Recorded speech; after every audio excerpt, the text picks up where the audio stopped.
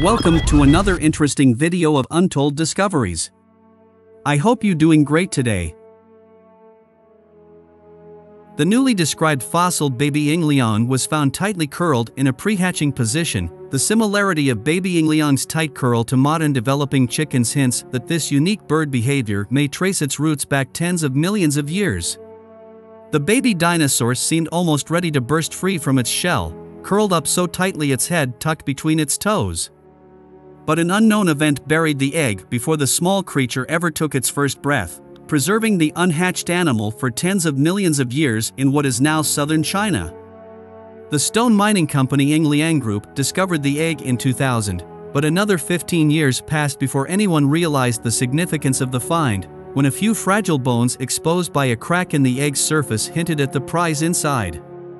As scientists report this week in the journal iScience, nestled under the fossil egg's dimpled surface is one of the most complete dinosaur embryos ever found.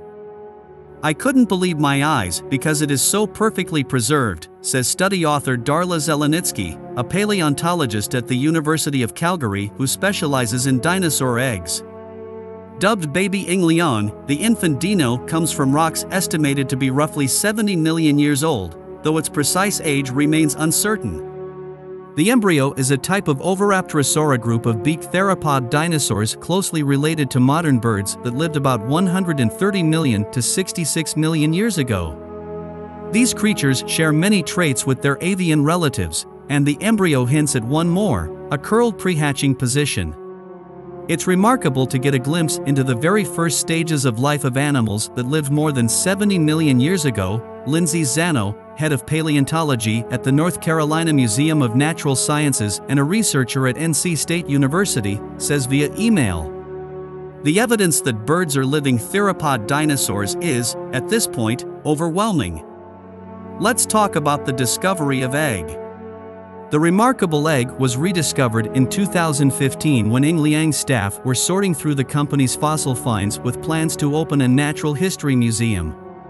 The egg is slightly longer than an ostrich egg but pill-shaped, and its surface was fractured, allowing a worker to spot a few bits of bone. In that moment he realized there might be an embryo inside, says study author Wissam Ma, a doctoral researcher at the United Kingdom's University of Birmingham.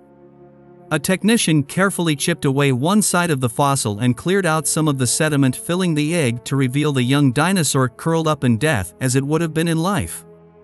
Realizing the significance of the discovery, Yingliang reached out to the study's lead author, Lida Xing of the China University of Geosciences in Beijing, who began assembling a team to study the exquisitely preserved baby dino.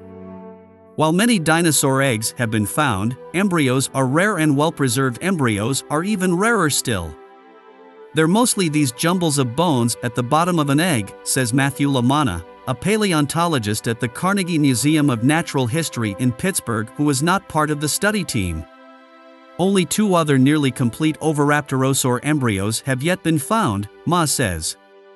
Wow, she recalls thinking when she first saw images of the fossil. "This is the best dinosaur embryo I've ever seen. Just a few parts of the skeleton seem to be missing," she says, including a forelimb and a section of the tail.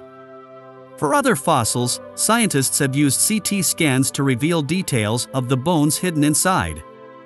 However, the type of sediment filling the egg made it difficult for scientists to discern the bones from the background.